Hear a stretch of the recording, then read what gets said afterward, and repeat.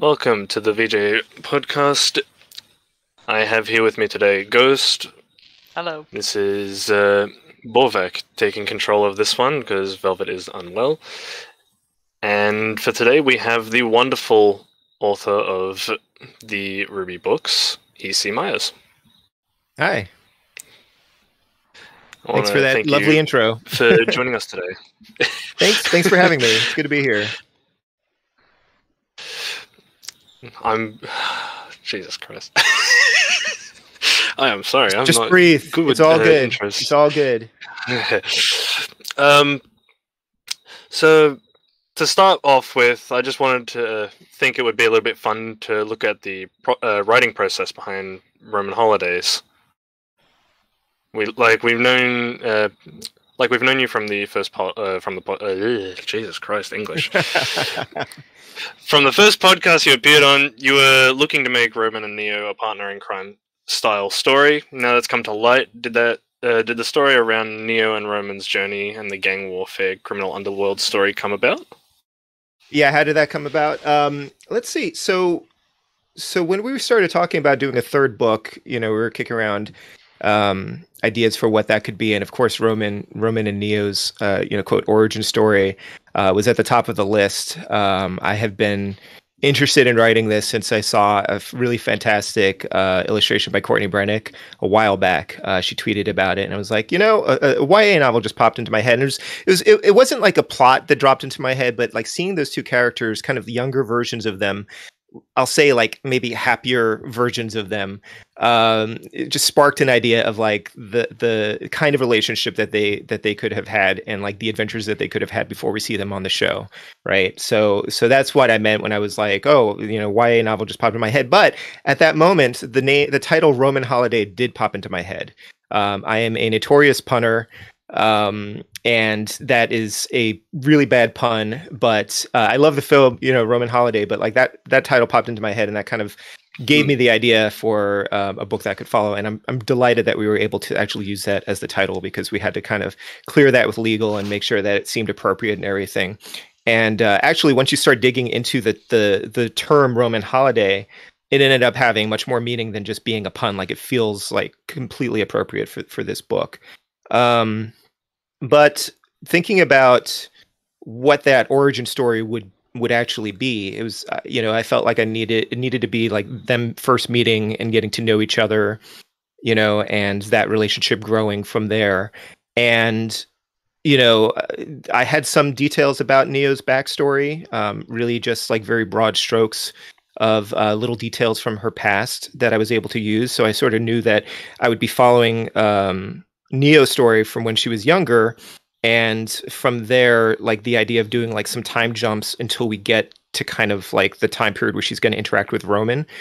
So that's where that came in. And Roman, I didn't expect to actually, because he's older than Neo, which we've established canonically.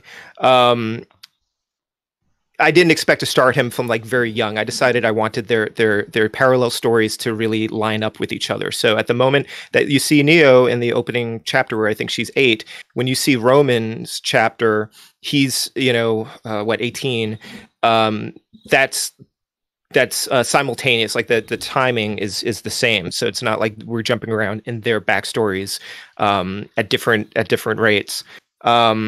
And so Neo, I had to think about like where these characters came from, and Neo, it seemed to make sense for her to. Actually, I think part of the backstory was I think that she was in Vale, like at a school in Vale, and then for Roman, I was like, I thought that it might be interesting if he came from outside of Vale, partially as an opportunity to show more of Remnant, and he feels like a newcomer, right? When you see him in the red trailer, the yellow trailer, So I thought, Mistral would make sense for him. Just thinking about like he's not going to come from Vacuo, that's for sure. He's definitely doesn't have, he doesn't scream Atlas to me either. Mantle might have worked, but once I settled on Mistral, obviously I started thinking about like the criminal element of Mistral, and of course you have Little Miss Malachite from there, and that's kind of where that started to develop from. It's like, okay, well Roman's backstory is going to be how he became a criminal, the criminal that we see, and then Neo's story is going to be her growing up in Vale, and eventually their paths crossing. And so it was really a wonderful opportunity to show a little bit more of Mistral than we got to see even on the show, and to delve a little bit more into Little Miss Malachite and the spiders, who we don't see really in great detail on the show as well. And that's kind of what I go for with these books when I have the freedom to kind of explore a little bit, to try to expand on stuff that we've seen already that we maybe you won't get to see again, or won't get to see in detail. Like with Vacuo, it was going to be a long time before we got to Vacuo, so that was a fun thing to explore.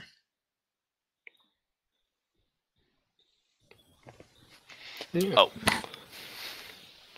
I loved exploring Vacuo. I'm sorry. Just reminiscing, thinking back, the good times we had in Vacuo, and the good times yet to come. So absolutely. So overall, when it comes to writing a RWBY book, what is the general process behind writing it? Yeah, and it's funny, now that we've had 3 of them, there is kind of a general process, right? It usually starts with brainstorming, and that brainstorming might be me with my editor at Scholastic, just kind of the two of us talking about plot ideas before we go to RWBY, because RWBY, like Miles and Eddie and Carrie, like they're all super busy. So, it's better to come to them with some ideas, so that we can kind of talk from there, and you may not end up doing any of those ideas or whatever, or that you might mash them together, but it's sometimes it seems better to kind of start early and just come to them with something that they can respond to. So that's generally the process. Or sometimes the brainstorming actually involves RWBY from the beginning. And I think on this one, I taught on Roman Holiday, I hashed out a plan. We didn't know what book we were going to do necessarily. I have a plot set up for a third coffee, sun Vacuo book, and that's kind of that was kind of the starting off point. But so we presented that, and then we had a couple of other ideas, and then when we talked to RWBY, because of the production schedule and like when the fact that the show is now catching up to the books, it didn't make sense to continue the Vacuo story at this point. There still may be another Vacuo book at some point. I would love to be able to do that, but it wasn't a good idea leading into volume 9 and what follows to kind of delve into that area again. So we started thinking about other stories, and of course Roman and Neo was a big one. So we sort of brainstormed in that session, and that brainstorming was really kind of like, yes, we want to do this. Here's what we know about Neo. Here's what we know about Roman that you can use. And then they kind of sent me away to go and come up with some kind of story from that. And so that's the next part of the process. Like we talk about things, I hear about things that they want me to include or that I can include. I go away, I come back with a plot. And then, I come up with an outline, like I sketch out basically the entire book. And it doesn't have to be in detail, but once I get into it, I tend to really flesh things out. So there might be, my outlines could really just be like a paragraph for each chapter, but often I get so into it that they actually start to include little scenes and snippets of dialogue and descriptions and things like that. So my outlines tend to be sort of pretty detailed, and that's super helpful when I get to the drafting stage, because I already have these like key moments that I can work around. So I write up the outline, I send it to my editor. My editor works on it, and then we share it with Rooster Teeth, and then we will typically have like another call, another voice video chat to discuss the outline, develop things further or whatever. And then once I update the outline based on the discussion, send it out again. Once I get the green light, start writing the book. Yeah. I never knew that you had to make a sketch in order to write a book. Yeah, and I think that I saw somebody on Twitter talking about people in screenwriting complaining about like they don't like to outline. I used to not like to outline either when I was just writing my own books, my own like original stories. But when you're working with tie-ins or work for hire, you typically do need to outline, because everyone has to kind of be like literally on the same page. Like they need to see what the book is going to look like and figure all that stuff out before you start spending that time drafting things. And sometimes things deviate from the outline a little bit when you're actually writing it. It may not make sense anymore. New ideas do occur to me while I'm writing, or I get surprised by things. Like I might introduce a character that kind of captures my interest, and I might spend more time, on another developing something that wasn't originally even included in the outline because it just was pure invention. But the outline in general is really good. And I've written a book where I wrote the outline, everyone approved it. I wrote the book. This was not a RWBY project. This was my third novel, Silence of Six. We approved the outline. I wrote the book based on the outline. And when we all looked at the book, it didn't work. So I had to go and rewrite a big chunk of it, because even though on paper, it looked like it made sense, once you actually get into the narrative and you kind of get a better feeling of the pacing and the character development and all that other stuff, it just wasn't, gelling as well as it could be. So at that point I had to go and rework things. But yeah, I write the book to the outline. I write a first draft. I send it to my editor. He'll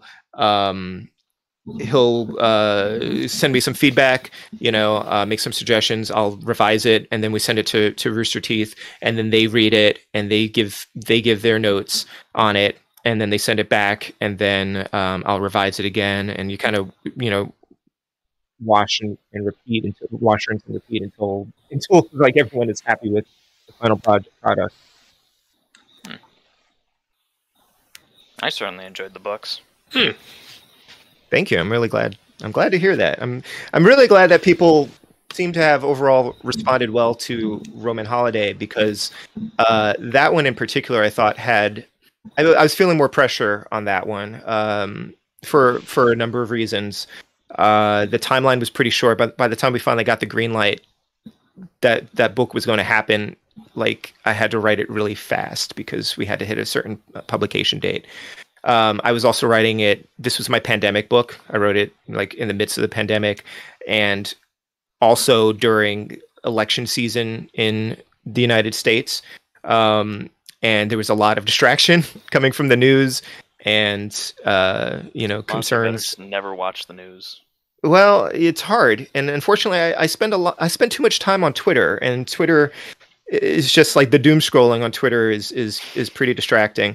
But I also couldn't write the way I normally would write. When I'm writing, I'm used to having my own space and peace and quiet. But my son was home all year, doing school.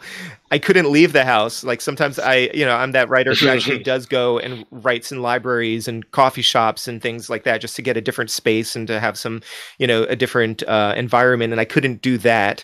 So I was sitting in our guest room in the basement of my house, trying to work while my son was doing his schoolwork upstairs, and there's just a lot of distraction. And then the pressure of these characters are beloved characters in the series.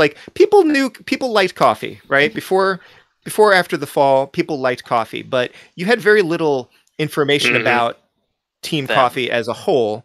The most you knew about was Velvet. And there was a little more wiggle room, I think, in creating something new from that. Roman and Neo were pretty firmly established, at least, their present characters, and people love them. And part of the thing that people love about them, I think, is that they were kind of like a blank slate in a way, where you could fill in, whatever headcanon you wanted, write whatever fan fiction stories you wanted. And here I am coming along and saying, well, this is how it was, this is the canon backstory, so I think that there is a lot of pressure, as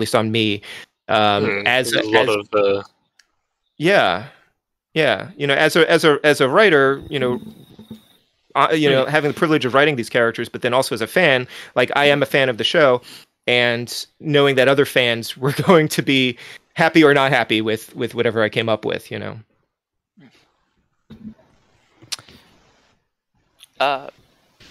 Was there any inspiration you used when creating the story-like elements from RWBY or films or other shows? How did you find inspiration, or where did you find it from?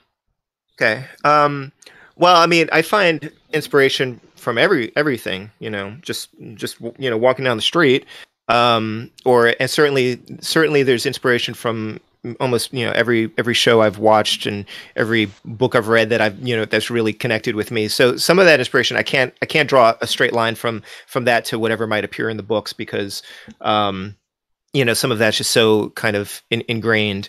But as far as RWBY goes, I find inspiration from RWBY itself. I watch the show, and I look for moments that define the characters, things that I can use, things that I can call back to, things that can kind of maybe prefigure events in the story. But I look at like all of RWBY, and so I know that RWBY Chibi isn't canon, right? Because how could it be? But RWBY Chibi is fantastic, and RWBY Chibi also happens to be, I probably Roman and Neo have appeared more on RWBY Chibi than they have, in the show proper, at least up until like the most recent seasons. And so I look at that as like the actual show. Yeah, and it's like, even though those aren't canonical characters, there's an element of, like, we'll call it truth. Like their characters still come out from like their interactions in Chibi, right? Like in Chibi, and that's kind of like I draw on that as well. And so there are some callbacks to RWBY Chibi, little things that hopefully don't break the story, but you can call it fan service, I guess. But just like little moments that they don't necessarily add a lot to the book. They don't necessarily. Hopefully, they don't also distract from the book. But if you know RWBY and you know RWBY Chibi, then you'll see that and be like, oh, I get that. I get that reference. But I also looked at, especially for Mistral, I looked at the Grimm campaign that Eddie Rivas has been running, which is canon to the series, and it really goes a lot into the criminal. I don't even want to necessarily the underworld of Mistral, because it's so blatant. It's part of the culture of Mistral. So I really looked to that, and it's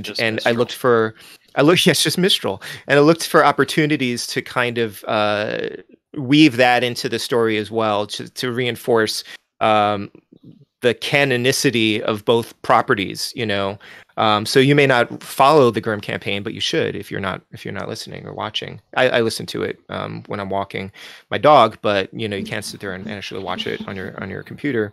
Just to that's all part of the rich world building of RWBY. Even things from like Combat Ready, the board game. Like I will take whatever scraps I can find. Even the comic books, if there's something in the canon of the comic books that works. Like I know Roman's presentation in one of the comics wasn't accurate, so I kind of dismissed that. But I look for everything, and I look for way, and all of that, whether I include it in the book or not, all of that kind of like rolls into my head and just kind of like inspires my approach to them. But I was in the fortunate place where at least for Roman, there was a lot of, he was in the series a lot, and so I had a pretty good idea of his character and how to capture his voice and his personality. Capturing Neo's quote voice is tough, because so much of her, her only interactions are visual, and so figuring out how to do that was an interesting challenge. And Neo speaks more through body language or apparently text. Mm-hmm. Well, there was enough of her texting, and it makes sense, right? It makes sense that she would use that. She may not have used that too often with Roman, because as I established, like they just understand each other pretty well. But we've seen her texting, Cinder. Mm-hmm. We've seen her texting Roman even. Like this technology exists, and if you could not speak, you would absolutely use that technology to some extent. Except we find that she does not like using voice to speech, right? So I made that kind of like a plot element of it. She would probably just be happier if people didn't understand her than to go to certain lengths to make sure that she's communicating like what she means, right? Yeah, I get that. Well, speaking of different inspirations, what do you find for the characters that you create, like new characters for the books? Oh, you mean like sort of like what kind of inspirations do you find for them? I think a lot of the them, side characters here and there. Yeah, I think a lot of that stems from thinking about like what do I need for the story, you know, it's interesting. Like Honey from Roman Holiday initially was just appeared in that opening Roman chapter. It's just like he, you know, she was just like a character who he just mentions, you know, and I didn't actually initially have any intention of bringing her on screen or having her be kind of even, you know, instrumental in him getting captured. But once I had written the character and I knew her semblance and she seemed interesting, it just made sense to like use her in a stronger way, you know. So some of the characters are just there because you need people for them to interact with.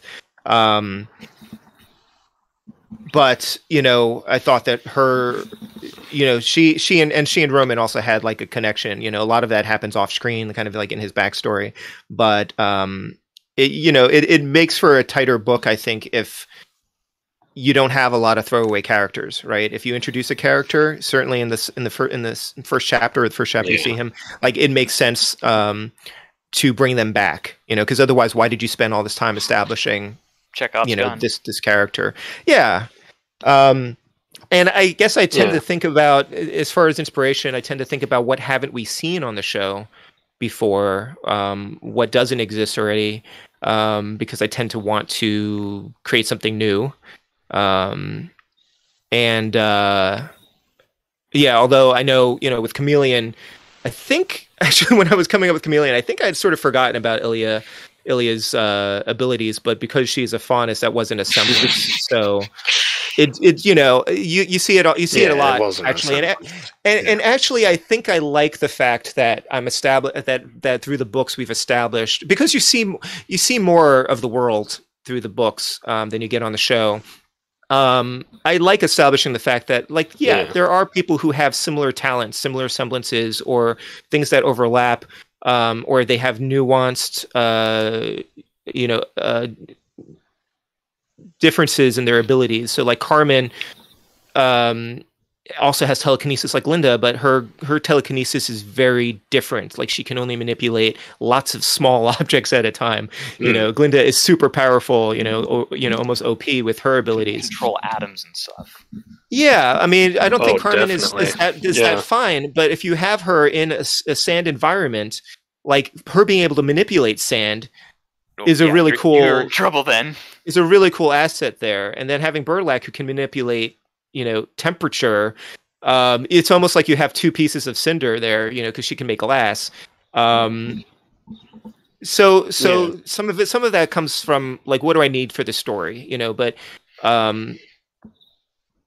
it also has to make sense, you know. Like I can't, because you don't want it to just be a convenient. I think my writing group calls it like plot coupons, you know, where something is in the story just because it helps you advance the plot. You know, like they have to make sense. Yeah, like a plot device.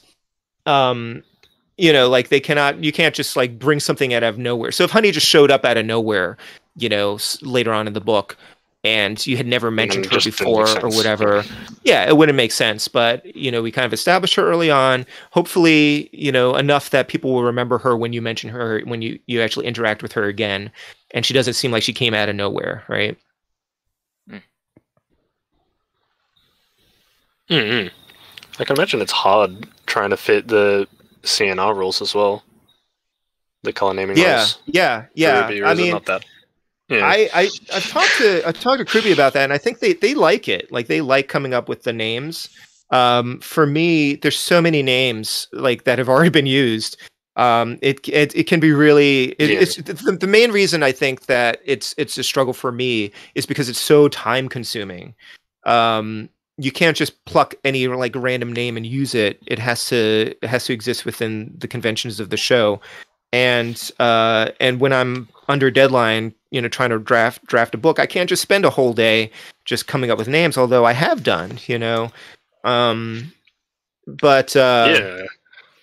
yeah, so I find it challenging, or even trying to find, like, I don't necessarily always find like a fairy tale illusion for the characters that I introduce, because not every character necessarily, you know, rates that. But the color naming, you know, and you'll probably see me getting lazy. It's like, okay, these characters are going to die. Their last name is Gray. Like, I'm just, every one of them has their own name, but their family name is a color, and so that satisfies the requirement, right? So, and a lot of the first draft and the outline. Yeah, a lot of the first draft and the outline, like I'll come up with a name for a character. Grace. The last name of Gray, like Star Trek red shirts. It's like Smith, you know. But a lot of the names that I come up with. A lot of the names that I come up with in the outlines and in the first draft, like I'll flag it for RWBY and say, like, is this okay? And if it's an important character, I'll give them like a definition, like, why did I pick this name? Like, what does it mean? You save them the Googling, right? Like, what does this mean? Like, what is the significance of this naming? Like when I did Carmenes Glados and Bertilac, I gave them like, this is why these characters have this name. And just to flag, so they can let me know, like, okay, that doesn't work, or here's an alternative or whatever. But generally, they've been pretty good about the names. Like, they did not stop me from naming a character Rock Salt or Candy Floss, which I've seen. I know some fans are probably like, oh, that's a little goofy. I was like, yeah, it is kind of goofy, but I don't know. I think it kind of works. Fun character. I think it kind of works. Like, yeah, I love it. I love creativity, man. You got to have a little bit of silliness in there. I think so. I mean, if you're going to read one of my books, you're going to find water as a weapon. So I mean, yeah, or a fishing pole, right? I mean, anything could be a cool weapon. Like a fishing pole. Like, would you really think that would be a cool weapon? And yet you see it in action. It's like, yeah, okay, that's pretty cool. Could have been cool to combine it with like a harpoon gun. Absolutely. Well, everything's a gun, right? This is a harpoon gun. It has to also be a gun. Exactly. It also is a gun. Staying on the topic of inspiration, you mentioned on an AMA about the fairy tales. You mentioned that one that was The Boy Who Cried Grimm, seemingly based on The Boy Who Cried Wolf. Gee, I wouldn't believe that at all. Were the other fairy tales inspired by real fairy tales? Not really. So I was spitballing. I knew that we were going to redo some of the fairy tales that had been on the show. And then I had to kind of come up with a bunch of different ones. I knew we were going to do at least one Faunus story. And so those Faunus stories were really inspired by, some of them were inspired by titles. Like there was a title on the show. Somebody mentioned a story. I was like, all right, I'm going to write that story. What does that story mean? What could be attached to that? The Boy Who Cried Grimm was one of the spitballing ones where, it would have been very similar to The Boy Who Cried Wolf. And I don't remember if people just didn't like that or if it just didn't make sense. But I knew that they wanted a dark story. Like they specifically wanted sort of a gothic horror type story. And that one it pretty much kind of evolved into The Grimm Child, because I still wanted something with a kid, and I wanted them to have kind of, and then the Boy Who Cried Grimm also, I think it also was like maybe even like The Boy Who Called Grimm or something like that. Like that kind of almost comes close to some of After the Fall, where they can kind of attract, kind of causing like the negative emotions and kind of attracting Grimm. So I sort of came up with, I think that basically spun out of that. Like, and that's kind of what happens with brainstorming. Like you have this one idea and you set it aside, or the story idea, the rejected story idea itself in turn inspires another better story idea, so I'm pretty sure that's where that came from. But that was just like, I think I didn't even go into any detail because what that story would be. The Boy Who Cried Grimm, what that story would be. So it was just kind of like, here's a bunch of ideas. Like, let's figure out what we're gonna write. The only other one, I mean, I think that The Girl in the Tower, I mean, in the series itself, like it seems pretty evident that is inspired by Rapunzel. And so some of their fairy tales were inspired by, obviously real world fairy tales. Yeah, of course. So, have you ever thought of like mythical figures for fairy tales as well? Or no, so actually, yeah.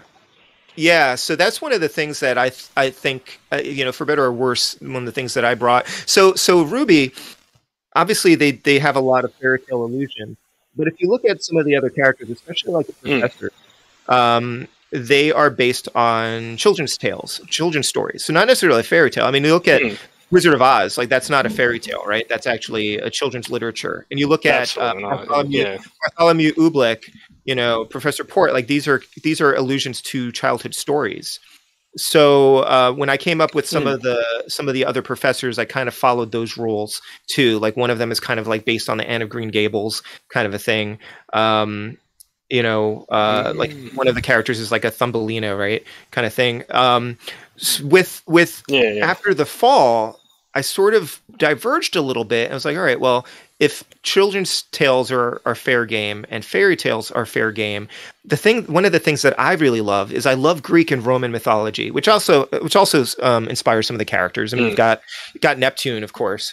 But then there's also like a huge one that I don't think they had explored much was you know, English mythology, like King Arthur, right? Knights of the Round Table, that sort of stuff.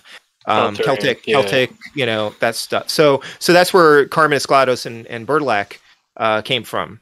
While I was looking for character inspiration. So those are knights from those are characters from the story of the Green Knight, I believe.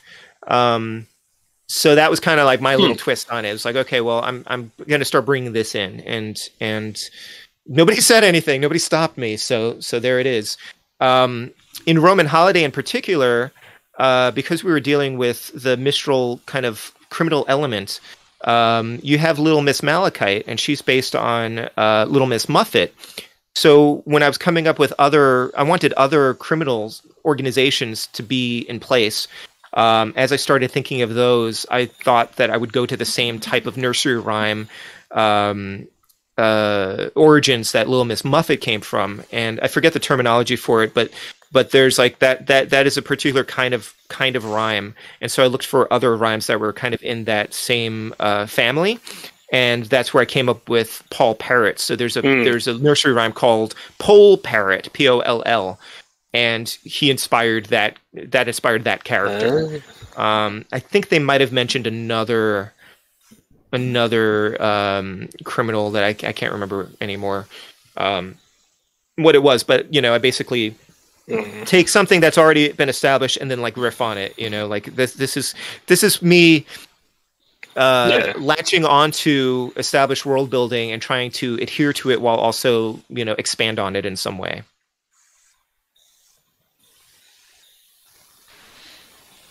Yeah. I just wanted to confirm two things in regards to names and illusions, if that's fine. Yeah. So, how did you get Trivia as Neo's name? Was it something that you chose as a group effort, or was it like on your own? Number two, a lot of people have speculated that Neo's illusion is Hecate. Okay. Hecate? I don't know how to pronounce that. Yeah. So, and I think that's probably because that's basically tied into where her name came from. And that came solely from me. So Neo's illusion, I actually do not know if there is an actual like fairy tale illusion for Neo. I actually didn't ask. It wasn't on the wiki, right? Like I look at the wiki, obviously. It's not evident in the series, but I thought about, you know, I could have dug deeper and say like, what is this? You know, what is her illusion if there is one? But ultimately it didn't seem necessary for the character that I was writing. Like if I'd known it, I might have worked in, because I could be totally, you know, it could be something and I could have worked more of it into it so it would have been more apparent. My understanding was that Neo is just, you know, like a gender bent version of Roman. At least her inspiration was from there, right? And so there might be elements like I've seen people talking like Tinkerbell and, you know, other things, Mary Poppins, you know, like there are those elements. Cheshire Cat, like Mary Poppins makes sense. But it ultimately it didn't really matter. So the naming thing though. Okay. So the naming thing was when we were talking about this, like I knew the broad strokes of Neo's backstory. I knew about her parents, like her upbringing. But I didn't have details like, what's their name? Like her name, if you look at Blaze Blue Cross Tag Battle, right? They list her name as Neapolitan, right? They split her name out into Neapolitan. And I did clarify, like, Politan is not her last name, right? And it is not. Her name is Neapolitan on the show. And I was like, okay, but she'll need, at the very least, she needs a family name. If I'm going to write her as a character, as a child, like, her family needs a last name. So at the very minimum, I needed to have like a last name for her and her family. And that's where Vanille came from. And then, of course, because of the ice cream, it makes sense because it kind of re-alludes back. Yeah. And because of the ice cream motif and the candy motif, which I guess I play with a little bit in this book in particular, that's kind of where her parents' names came from. Jimmy is kind of a deep cut, like, but based off of like the sprinkles that are called Jimmys, which I had never heard that before. I started dating my wife who grew up in Pennsylvania, and that's what they call sprinkles in Pennsylvania. And so now I know, what a Jimmy is. And then her mom's name being Carmel. I didn't make it Caramel, but the name Carmel still like evokes that. So I knew that at least. And then as for her name, her actual, birth name, again, so part of the world building and part of my inspiration, like where I really try to dig deep and just, like I said, I latch onto like whatever I can get. Neapolitan's song, right? The song that Neo has. I looked at the lyrics of that song, and it's like, she has a new name, which was inspired kind of by Torchwick, or at least her taking that name was inspired by Torchwick. So I decided that she was not going to be Neapolitan, until later. That is a name that she had chosen, right? And so initially I was going with the candy theme, right? The ice cream and candy theme. So the name that I had in my head was Kit. I was going to name her, like, literally the outline stupid draft idea of it was Kit Kat. Like Kit Kat's like inspired us, so I was going to call her Kit. Like, I just wanted a name, right? So then as I start writing, I was like, this doesn't really fit her. It doesn't work. Like, it doesn't fit her. It's like kind of cute, but I don't really see her as a kit or a cat, So I started looking up, but I sort of started using that. Like, I started, like, something about it like spoke to me, right? So I started looking up the kind of the etymology, I guess, of the name Kate, which comes from Hecate. That's kind of led me down that path. And when I saw that, I came to Hecate and I was like, okay, she's the goddess of crossroads. Right, that is the Greek goddess of crossroads, and that sounded amazing because Neo is 3, like a triple, right? So that seemed to fit. It's the triple goddess. It's the triple goddess. It's the goddess of crossroads, and so that really stuck with me. Like that worked for me a lot. And then I looked at the Roman version of Hecate, and that is Trivia. And the name Trivia is unusual. I did check. It is a real name. People in the world have been named Trivia, however unusual it is. And it was something unique and interesting enough. And again, it had the word try in it, like the 3, because I had already started developing the idea of threes in this book, because her symbol is the Triskelion, right? Or whatever the other word for it is. Yeah. And so I had started already developing that. So I know RWBY is typically all about 4s, but Roman Holiday is about 3.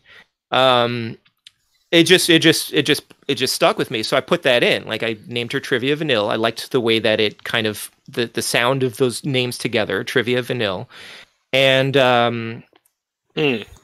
I proposed it, and they didn't reject it. So that was on me. Well, they didn't say no. They didn't say no. And then I started seeing people responding to it because the first chapter, quote, leaked, and people were like, Trivia, like, and some people liked it and some people didn't like it. And I started sweating. I was like, oh God, what have I done? Maybe I should have named her something else.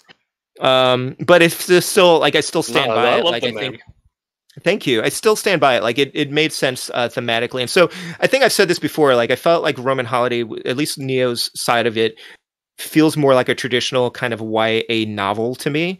the way that I wrote her chapters. It's about a young character who's kind of discovering their place in the world and their identity, figuring out who they are and who they want to become. And a lot in young adult novels, like the protagonist always has like a weird name, right? An unusual name, or sometimes they're the name of the book, like the book is named after them, or there's something kind of almost comic booky about how appropriate their name is, or like Katniss Everdeen. Like Katniss is such a weird name, right? But people love it. So trivia, I was just thinking along the same lines. That's why I kind of went with Kit and like Kat, and maybe that was part of the inspiration there. I just needed her to have something unusual and interesting, because I could have called her, Barbara Vanille or something. That's like so boring. Like, trivia, Neo needed puns. Neo needed Neo needed it. Sorry, Barbara. Neo needed a kind of a unique name, and then people have talked about like sort of the symbolism involved in it. I won't go into whether or not it was necessarily planned or not, but the fact that like her parents named her Trivia, and whether that word has the same connotation in RWBY as it does in the real world, like looking at her as like a little thing, she is small as well. Like her size, she's very small. Isn't she like 4 feet? So I feel like there's lots of stuff that spins out of that where it seems right, And the big interesting thing with Neo that I thought especially to throw people off was that Neapolitan kind of appears in that first chapter, and you think that is your main character, but it is actually Trivia, right? Because Neo is just kind of her imagination, like manifesting. Her overactive imagination, her semblance manifesting this like part of her identity that she kind of has to hide, Yeah.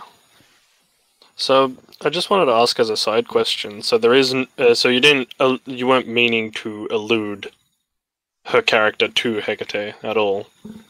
No, I mean I have no idea. Yeah. Yeah, I have no idea what her intended allusion is, if there is one. That was the origin of the name, and I think it makes sense. Like I think that the way that I've written it, especially like Hecate is, and Trivia is like a sorceress, like a sorceress, the goddess of crossroads, like decisions, choices, and a triple goddess, and that all, once I stumbled across it. So this, sometimes my research is a happy, serendipitous event, like I could, it seems like it could have been planned from the beginning, but I only came across that entire like naming possibility because I decided to start off with Kit Kat, and then I kind of went into the thing, and then I happened to find something that was perfect, at least look like, thematically for this particular novel, for this particular iteration of her character, it is thematically appropriate, So when making fight scenes, as I know as a writer myself, making RWBY fight scenes is somewhat challenging due to having to paint the pictures with words rather than animation. God, I wish I could animate. But for you, was it challenging creating the fight scenes featured in the books? Oh yeah. I mean, again, one of the exciting things about RWBY, one of the things people love about RWBY is the choreographed fights, right? It's a very visual show. It's very anime. I mean, it is, some people will just call it an anime. And communicating that to the page, like even if I was just scripting something that was shown, it would be hard, right? If somebody had already choreographed everything, and then I was just writing sort of the novelization of it, like if I were trying to write a description of Ironwood's fight against Watts in 2 seasons ago. That's an amazing scene in Amity, and if I was trying to describe it, I would have a hard time. And so it was pretty hard to think about, okay, I need to kind of come up with this in my head. I have to come up with this in my head and then communicate it on the page so that other people can see it as well. And I think I did an okay job with it for the most part, I hope, in After the Fall and Before the Dawn. But then I felt even more pressure with Neo because Neo is such a physical character. Even aside from the way that she communicates, like her charm comes across in the way her body moves, her expressions, all of those things. And that was extremely difficult to convey. And I think that there are not that many fight scenes in Roman Holiday, comparatively speaking. But I also thought that it made sense because it's early on with her. Like, she's still like kind of early on in training. And you know, there's like 3 to 5 years, I guess, before you see her on the show proper in the continuity of the book to the series, because this takes place before Volume 1. So that's a lot of training and fighting and, you know, things that she learns, despite her, you know, in addition to her sort of natural abilities. And Roman isn't really a physical character. He doesn't fight that often, you know, so that wasn't so hard. Right. Came off as a bit more of a verbal type of guy. You know, he has other people fight and he can kind of hold his own, but he's not going to get into a huge battle, you know, one-on-one for the most part, or one against, you know, many people. So there was that as well. So yeah, it was a little bit challenging, I would say. In terms of making semblances for new characters or characters we know, what is the process from your perspective on, well, making a semblance? Yeah, again, thinking about like what would be a cool power, right?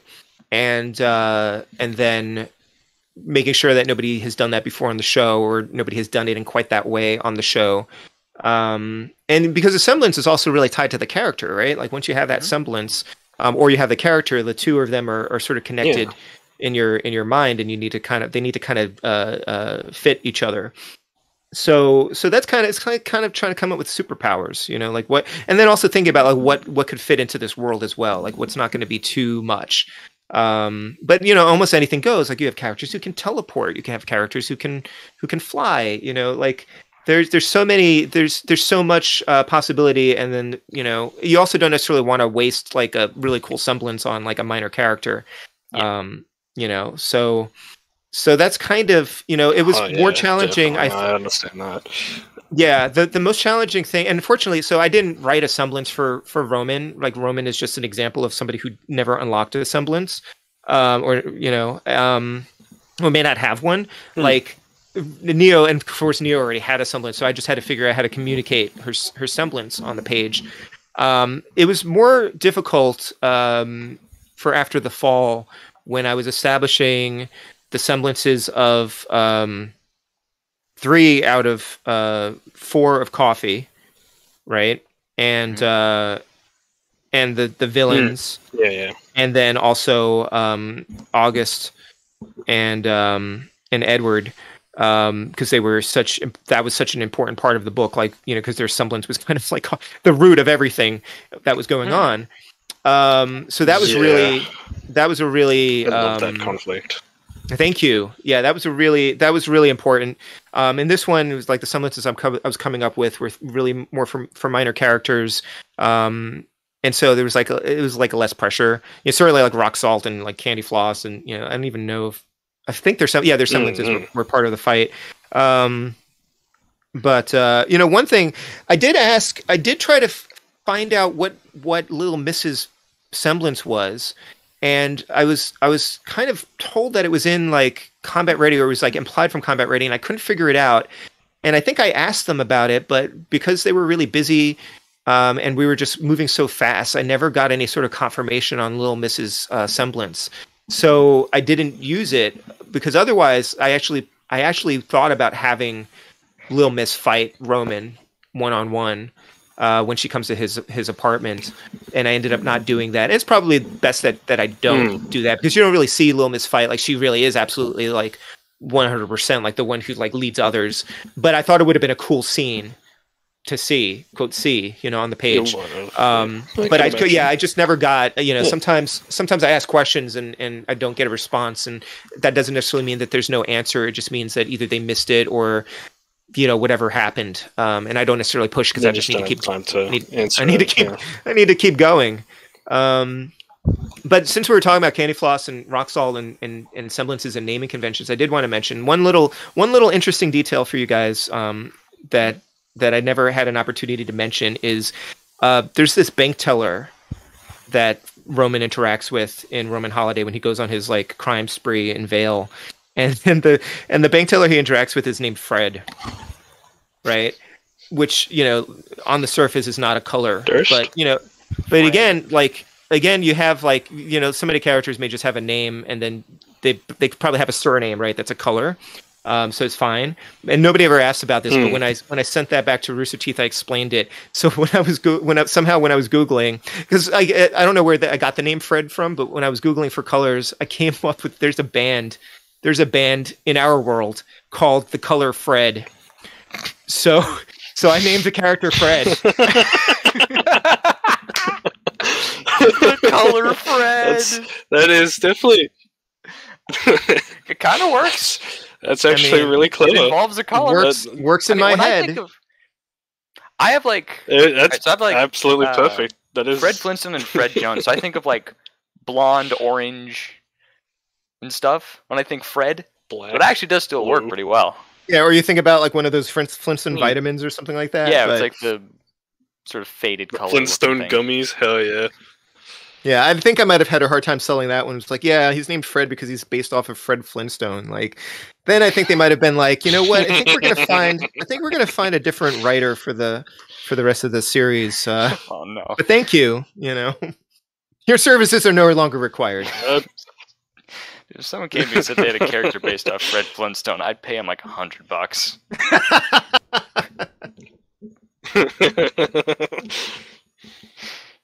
I don't care what you do with him. You gotta use him though. So, yeah. So the semblances. So that's basically where I come from on that. Beautiful. So I've got a final couple of questions here before we transfer ourselves over. Almost said translate. That would have been bad. Before we transfer over to the multitudes of fan questions. Do you have any plans in your terms for RWBY of this year? Other than hopefully watching RWBY Volume 9 and finding out whatever this Team RWBY thing is. I cannot say yet whether or not I have anything because I don't actually know for sure. Like I'd love to write another book, but there's nothing firm that I can say at this point. So fingers crossed. Like I'd love to do more with RWBY if I have the opportunity, but I don't necessarily make all those decisions. Rooster Teeth doesn't necessarily even make all those decisions. Like sometimes it comes down to the publisher and like what they're interested in doing. So I'm hoping we can do more, but I can't say. The last question I had is, do you think there's going to be any kind of plans for the 10-year anniversary for RWBY to make a novel in the future? Or? I don't know. Do you think that's I haven't heard any. I haven't heard anything about it yet. I would be surprised if they didn't do something. I don't know if it would be a book or whatever, or whatever their 10 if they have a 10-year anniversary or 10. Yeah, I don't know if they have a 10-year anniversary plan in place, but I like I said, I can't. I'm not currently involved with anything. Hopefully that'll change. But. Hopefully, I'd love to see another book from you. Jesus, it'd be awesome. It's sort of like I'm on two minds of it. It's like I would love to do another one because I love doing this, and there are stories I would definitely like to tell. But there's some, I think Roman Holiday was pretty well received from what I can tell, and there's something to be said about ending on a high note. So It's always good to hit the mark. Yeah, maybe this is one of those situations where like only the odd numbered books are really good. I don't know, but I'd like to do more, and I'm always up for it. So Scholastic, Rooster Teeth, I'd love to read If more. they just have to ask, and you know, I have to have the bandwidth to do it. But you know, anything they want me to be involved with, I'm always up for it, because I love the series. I love the world. I love the characters. It's been really cool to be a part of that, and I think I can continue to contribute to the overall franchise. You know, if given the opportunity. So now let's just skedaddle over to fan questions here. See how many we can get done today. Yeah. To everyone watching and submitting in their questions, hopefully we can get them all answered. If not, there's always future times to kind of ask these questions.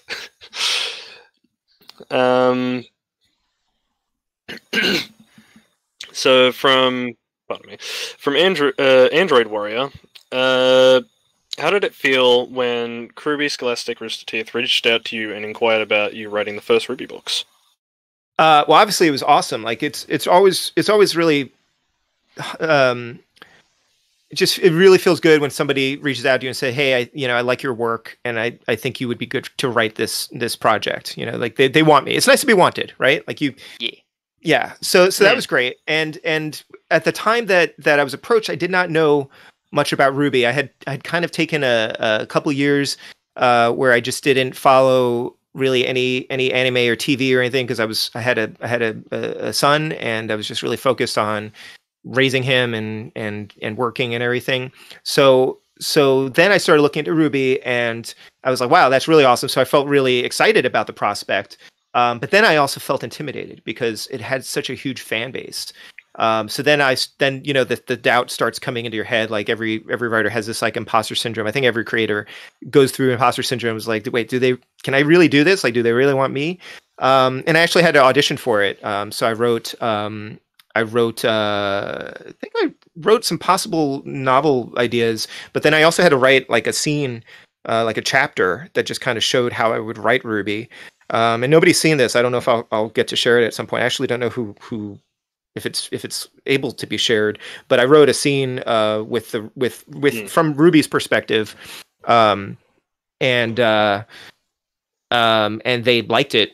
so I got the job. So that was awesome too, because then that felt really good, because like they also just liked, you know, my writing and thought that I was a good fit for the project as well. So yeah, it was really exciting, and then also intimidating as I you know, learned more about the series and got into it. I got really excited about it, but then I was also like starting to feel kind of the weight, you know, the weight of doing a good job with it. Like you always want to do a good job, but I felt like this one in particular would have a lot more eyes on it, you know.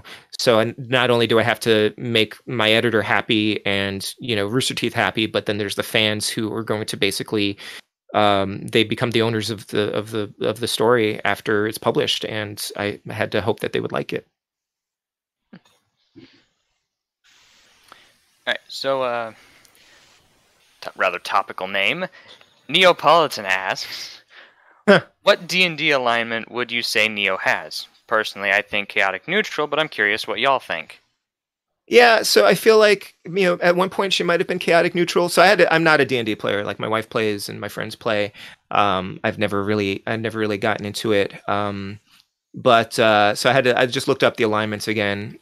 And I think I would actually go with chaotic evil, because a chaotic evil character is actually bent on revenge and destruction. And I think that Neopolitan, at least as we see her, you know, currently in the current timeline of the show, has definitely progressed to that point. Mm. She is hell bent on killing RWBY, absolutely. and really almost doesn't matter what happens to her, right? Mm. Or anyone else who gets in her way.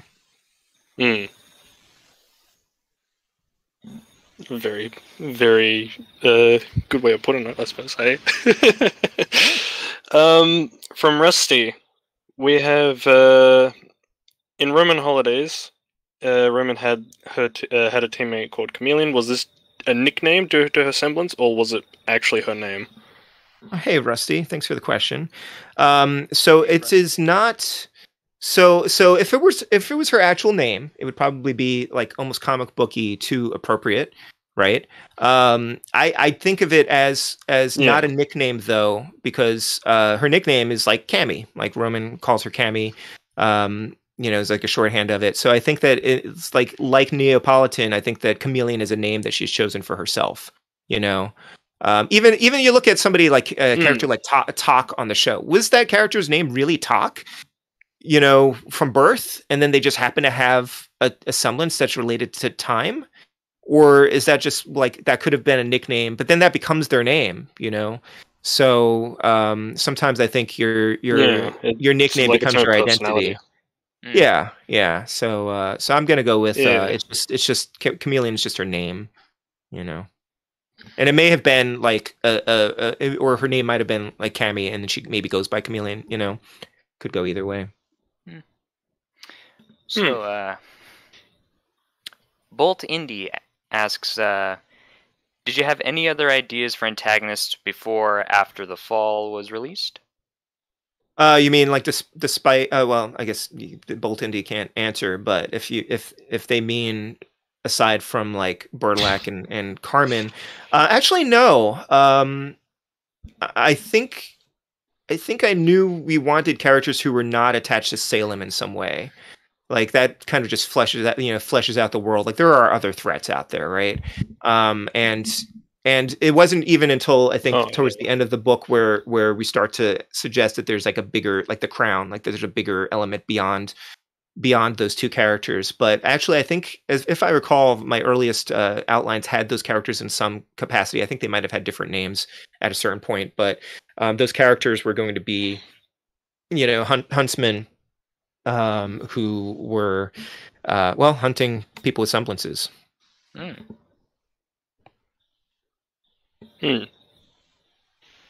love that. Another topical name, Velvet Scarlatino. They ask, would you like to do a Velvet backstory or just a singular Velvet book in general? I don't know. I don't know. I think. Yeah, I feel like the coffee books, especially the second one, are pretty Velvet centric, and at least I got to do a little bit of Velvet's backstory in that one.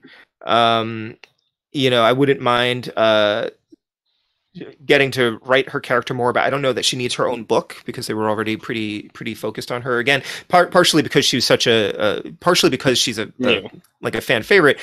Also, partially because like I knew the most about her, so I knew the most about her because I'd actually seen more of her personality like on screen, and she ended up becoming like a very strong viewpoint character for after the fall. In that she's like living this new place, she feels like she's failed to protect her home.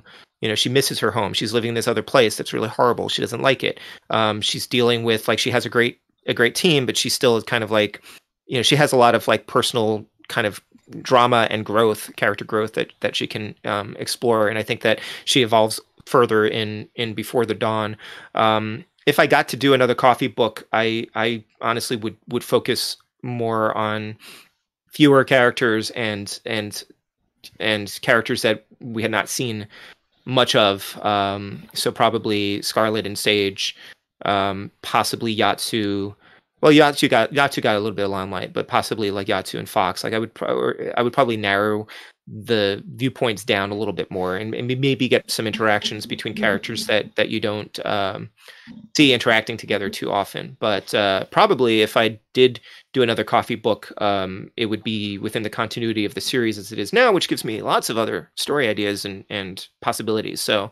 It would be cool to do another quote coffee book. I guess you would start calling it like really a vacuo book, like following that through line. But it remains to be seen if anything would be if that would happen and if it would even be necessary, right? Who knows? Lavender Rare asks, if you could write for any of the main characters, Ruby, Juniper, Oscar, Crow, etc., who would it be? Man, so be a character, I guess, that probably you don't see a lot of their backstory, right? So, I think we've seen a lot of most of those characters. We don't get a lot about Crow yet, but we kind of know his deal. to some extent.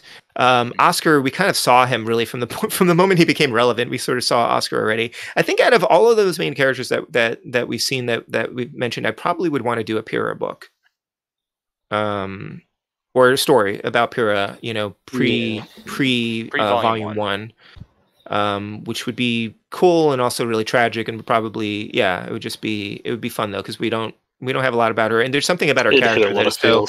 She's so wholesome.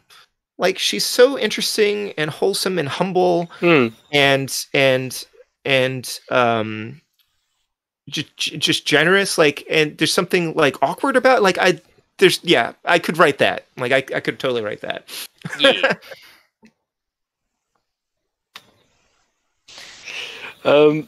We have Therathon. Sorry, that's not. We have Thurnathon. Jesus Christ, that fucking name. Apologies. Following along the line of, if you could write for any characters, who are your favorite characters to write about? I mean, out of the ones that I've already written, I probably would say like Fox was definitely a really fun one to write. He's so goofy. I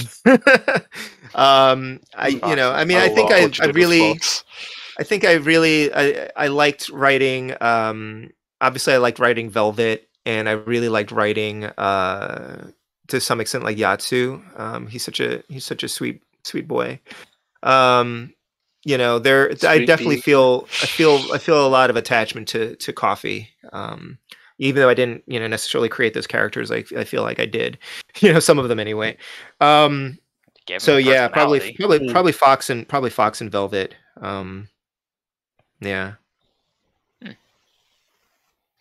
right. Elijah Adler asks, was it difficult to capture the personalities of characters who initially haven't been created by yourself? It depends. It depends on how much of their character was established on the show and how much we've seen them. So Roman was not difficult at all. Really, like, his voice, just, I was able to just kind of tap into that. Like, he comes across really well on the show. So that was easy to springboard off of. Neo, again, her personality, like, you get her personality. I got to extrapolate on that. Velvet wasn't too bad, again, but like the characters that you don't see that much, Coco, Yatsu, Fox, even characters, like, people really don't like the way I handle Team Indigo. But everything that I wrote, that I did not invent those characters, I based it off of what was apparent to me on the show. So I'm going off of whatever interactions I see, their expressions, like anything that I can take to extrapolate a character from, right? So in that sense, like, Nolan was actually kind of fun to write, because his backstory, at least the tragic events following the fall of Beacon, make him an interesting character, So I think it's challenging when I don't have enough to go on. If I can't get, like, a dossier or something, there was no dossier. If there's not enough information on the show or on the wiki or something that I can't draw from, it's much more challenging, because I still need to kind of come up with something that feels true to that character, while also making them, interesting and to some extent my own characters. I still will maintain that nothing I established for Team Indigo directly controverts anything you see on the show. So that's the main thing. We see them on the show, like in a fight. So we get one fight scene. It's just one fight. It's that it. They get one fight scene against Team Sun, and then they're just gone. They weren't even in the final fight of Beacon. They just left, which it fit perfectly for them to just dip. Right, and that figures into it as well. It's like, okay, I look to see which characters are there, and that speaks something about them. Like, it may speak only to the fact, like, the system could only render X number of characters or whatever. Fine, that could be the reason. But those characters weren't there. Why were they not there? Are they dead? Are they running? Did they just, like, nope out of it? Like, and if they noped out of it, what does that say about them as characters, right?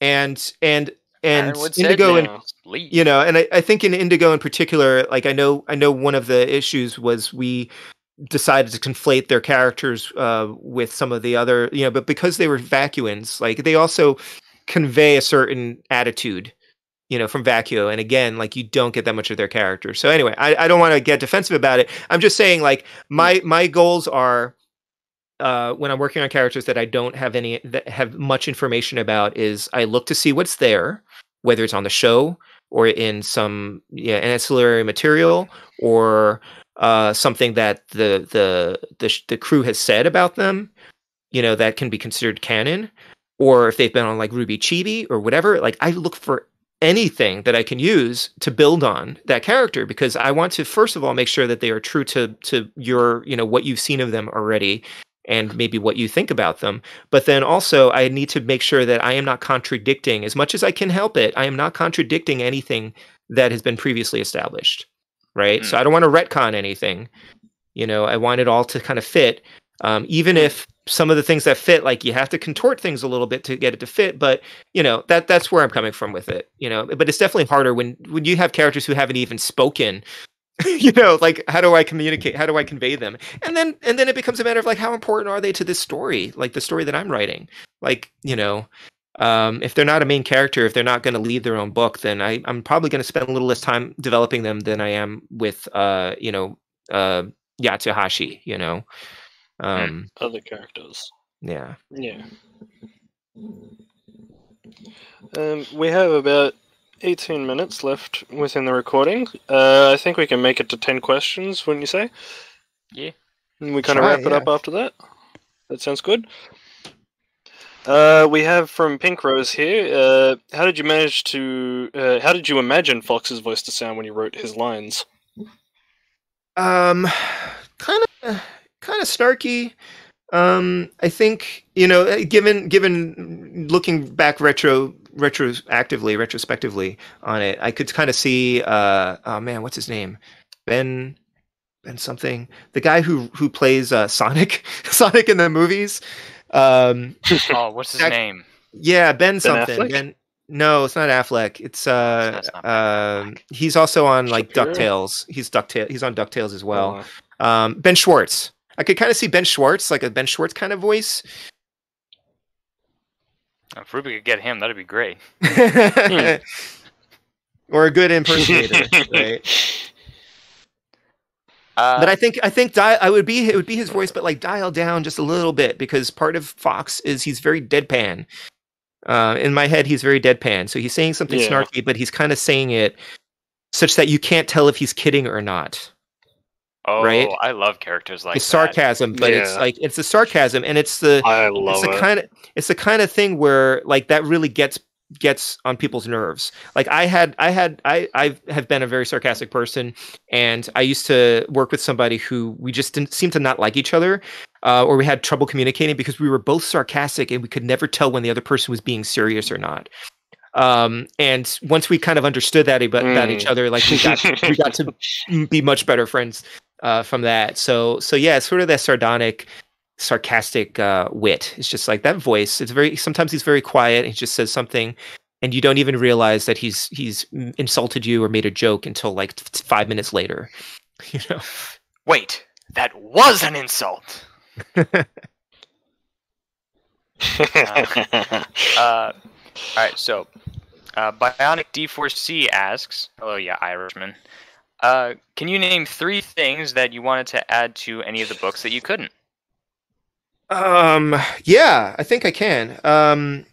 So in an early draft of, I think I've talked about some of this before. In an early draft of After the Fall, I actually thought it'd be really cool to kind of tease the Summer Maiden. I don't actually have any information about the Summer Maiden, by the way. But if Kruby had authorized it, she would have been Fox would have been fighting Bertilac, in the sandstorm and in really bad shape, and then the Summer Maiden was going to come and help him, but he wouldn't know who it was or what she did because he's blind. So it would have been a very subtle kind of cameo. He just senses their mind, like, they're I'm there, helping you. But and I thought it would have been really cool to like bring in the Summer Maiden, but you still don't know anything about them, right? But I couldn't do that. Of course I couldn't do that. And it's fun, and it's actually better. Like you don't want some random person to just show up, to save him at the last minute, right? The other thing was Penny. I really wanted. At some point, like my editor and I thought it'd be really cool. So in Before the Dawn, Yatsu goes up against a surprise opponent in kind of the cage match. Some of this sounds ridiculous when I'm relating it again, but he's in this cage match at the secret club, the Fight Club, and we thought it would be really cool if somebody had like rebuilt Penny. Mm-hmm. Somebody just took the pieces, rebuilt her, and of course, thinking about it now, that doesn't make any sense. Like it wouldn't have been possible. And of course, when we mentioned that, Rooster Teeth was like, you can't do that because she's coming back. So I was very excited that she was coming back. It technically wouldn't be Penny. It's just the robot. Yeah. Right. Yeah, it would have been a machine, but it would have been shocking, right? For Yatsu to come up against. Wait a second. Come up against Penny, and that's what we were going for. We wanted it to be somebody like really, really shocking. And actually, I can mention this. This isn't the third thing I was going to mention, but this is that club, that Fight Club, originally in an early draft was run by Junior. But then ultimately we ended up taking that out. Thought it was maybe too distracting, and Vacuo doesn't really seem like a Junior kind of thing. But then I was able to bring Junior into Roman Holiday, so that was awesome. And then the third thing was Coco's semblance originally was going to be, she was able to manipulate the molecular density of things, which is how she can pick up her bag, which is that how she can make the giant minigun shrink into a purse? Well, that's what I was thinking, but no, because Rooster Teeth said you can't do that because manipulating molecular density is Ruby's semblance. And so that was the first inkling that I had of like what her actual semblance was until they mentioned it on the show. So that set off like a series of things where I come up with something for the book, and they're like, actually, you can't use that because that's going to show up later on.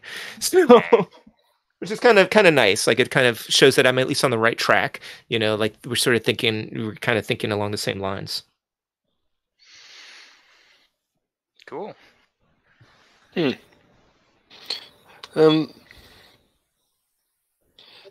We'll finish off on 11, I suppose. Amia Blesson here has her question, which is, what personally towards you, Myers, is the hardest aspect of writing these books that leaves you writing and scrapping several pages, possibly days on end? I think the hardest part is really coming up with a plot that works.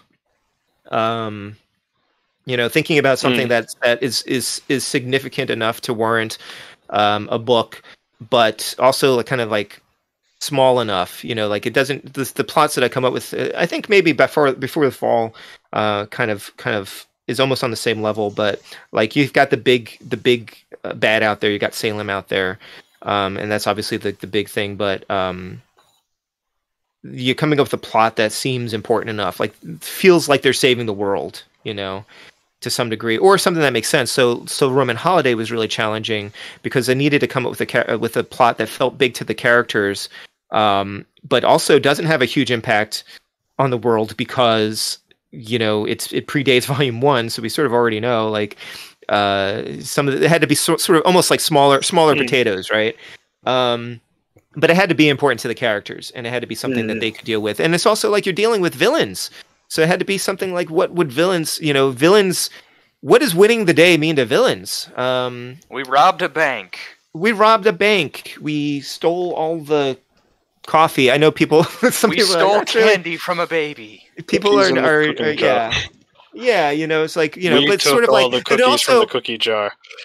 But the tricky thing with Roman Holiday was it had to be something that was on the same level of stealing all the dust, but wasn't dust. Because he's going to do that later, right?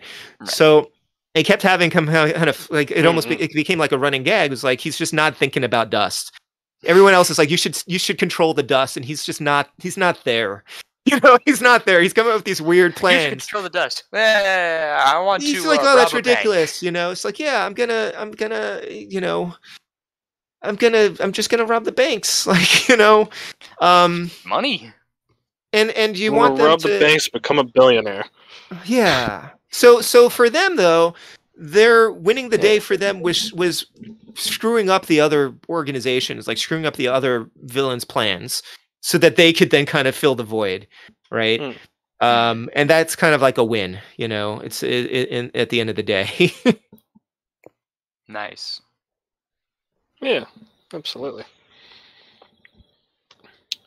Well, I feel that we're running out of time, so I guess I should finish this up, eh? Yeah, I'm Ghost sorry we wants didn't get to all the outro? questions. I'm pulling it No. off. That's all right. There's always next time. Ghost, you want to run the outro? You want to I do have an it? outro? You want to do the outro? You can do the outro. Because I was terrible on the intro. What do I say as an outro? Well, fine then. It was lovely having the ever-prevalent E.C. Myers here. Thanks I for want to coming. thank him again for joining on the podcast. Thank you kindly. This was fun. I want to thank everyone who sent in their questions. I'm sorry we couldn't get to them all, but there's always next time, so don't stress. We'll keep these on backlog. We'll figure it out. Don't worry. Yeah, they're going on thank you all Spotify for the now, I believe, for as the well. questions. Yeah. I think we're going on Spotify. I don't think it's been kind of brought up yet that we're starting to get in the swing of Spotify. I don't know if I was allowed to say that. I probably shouldn't have said that. Whoops. Ta-da! Surprise! But surprise. But yeah, we're gonna start getting in the swing of podcast on Spotify, so you can listen on the go instead of having to listen on YouTube, just specifically. So we get to hear more of this beautiful man in the future, hopefully. I certainly hope so. And you also have to put up with Ghost's annoyingness, but I mean, Yeah. that's another thing for another day. You guys are stuck with me. But thank you again from the bottom of our hearts. I don't know if Velvet wants to kind of chime in, jump in at all, give any words to finish up on. But other than that, I don't think there's much left. All right. Well, until next time. Hopefully, there's a next time. I hope.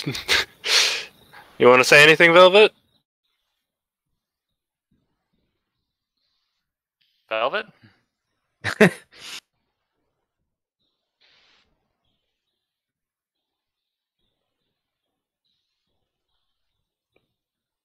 No, I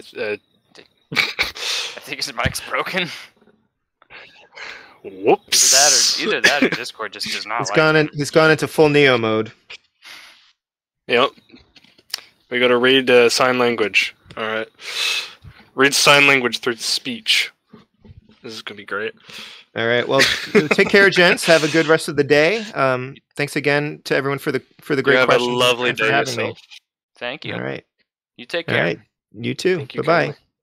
kindly. Bye. Bye-bye.